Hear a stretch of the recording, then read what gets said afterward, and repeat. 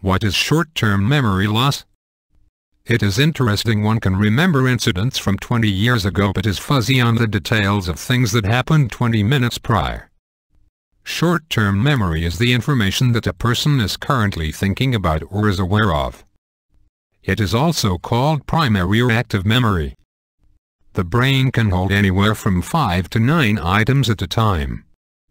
Recent events and sensory data such as sounds are stored in short-term memory.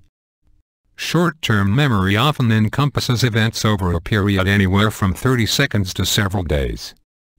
There are a number of causes of short-term memory loss. Some are as a result of medical conditions and others due to injuries or other outside influences. A lack of oxygen to the brain can affect short-term memory. Alcohol and drug abuse, concussions and head trauma can impact short-term memory. Medical conditions such as epilepsy, heart bypass surgery and depression can also affect short-term memory. Vitamin B12 deficiency and thyroid disease can influence the short-term memory. One of the first signs of dementia is short-term memory loss. Sudden shock in life such as witnessing a violent crime or accident can blur the memory for a while. Because short-term memories need to be recalled for a lesser amount of time than long-term memories, the ability of the brain to store short-term items is more limited. Long-term memory has much greater capacity and storage. The different stages of memory are handled by different parts of the brain. Short-term memory primarily takes place in the frontal lobe of the cerebral cortex.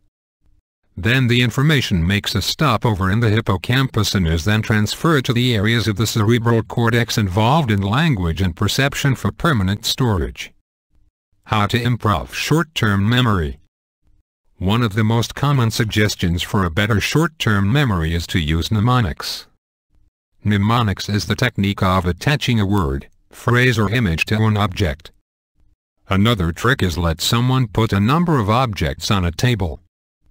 Give yourself 30 seconds to memorize them. Then take the objects away and try to write down as many as you can in 30 seconds. Doing activities that engage your brain, such as Sudoku and crossword puzzles, and reading in general can also help improve your memory. Thank you.